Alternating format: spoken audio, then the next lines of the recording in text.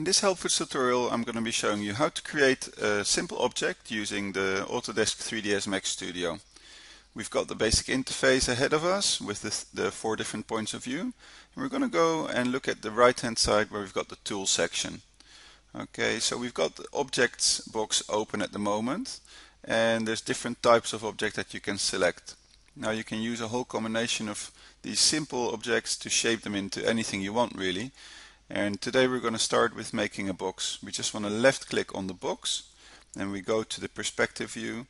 We left click and we drag across and along, and then we just release the left hand mouse button to drag upwards to create the height of the box, and then by left clicking the mouse you lock it. Okay, and you've created a simple box.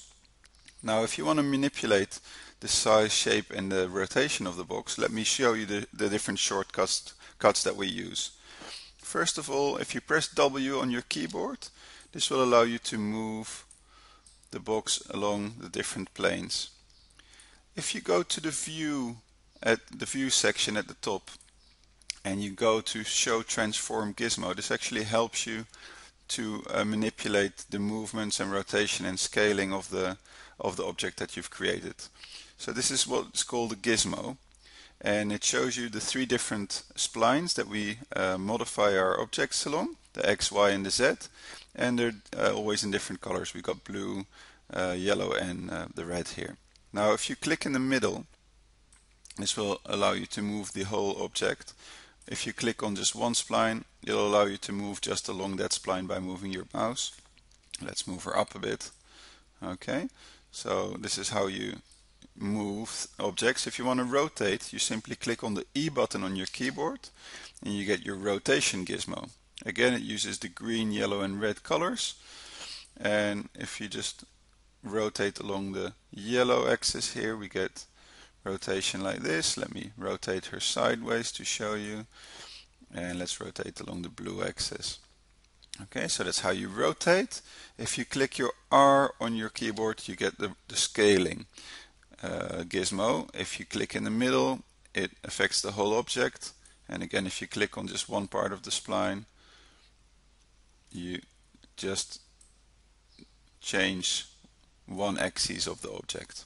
Okay, this is how you create and modify the object. Now if you want to use the steering wheel, which is a very essential mouse tool to get a hold of, what you need to do is you need to press Shift and W, and this will give you what is called the steering wheel.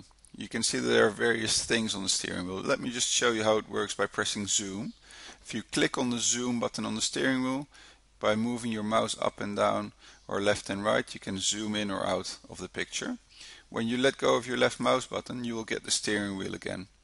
Let's click on pan the picture along these axes by moving your mouse button, and again if you let go of the left mouse button, you get your steering wheel again. If you want to get rid of the steering wheel, you simply have to right click, and that gets rid of the steering wheel. We've now gone through how to create a simple object and how to manipulate it in Autodesk 3ds Max, and in the next videos we'll be going along how to create more complex figures out of simple objects.